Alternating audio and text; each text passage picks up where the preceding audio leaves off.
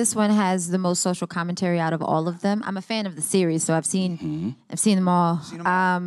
And usually, those familiar with the Purges, it's like maybe it starts a couple hours before the evening, the countdown. So we dive straight into the violence. Yeah. Whereas this one, because it is the prequel, the characters, as well as some of the audiences have never seen The Purge, it didn't exist before this for these people. So it's like we're all being introduced to it. So a lot of this film is still very realistic and natural for us. We're just doing our day-to-day things in this community. Obviously, the night is coming. We've been hearing about it. It's all over the news.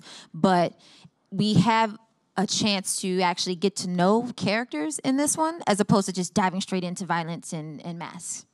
Yeah, right. And you don't know. We're just in the same way that somebody who's never seen The Purge prior, like these people have never experienced the circumstances. So that just makes it a lot more thrilling, in my opinion.